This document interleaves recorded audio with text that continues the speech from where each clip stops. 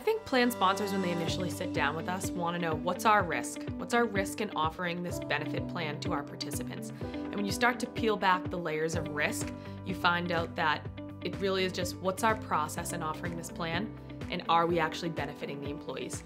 So when we talk about process, we talk about who's involved in it, what's their role, are they doing it for the benefit of the participants, or are they benefiting themselves? And really, what's the cost of the plan? I got into 401ks honestly by accident.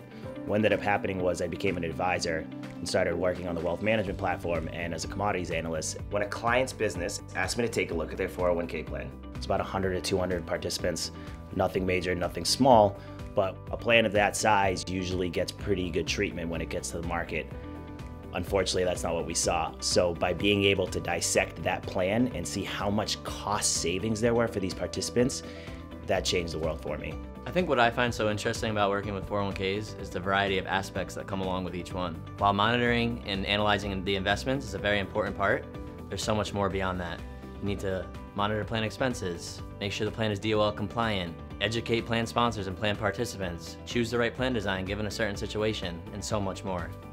You know, every 401k needs a quarterback, and that's what we try to do.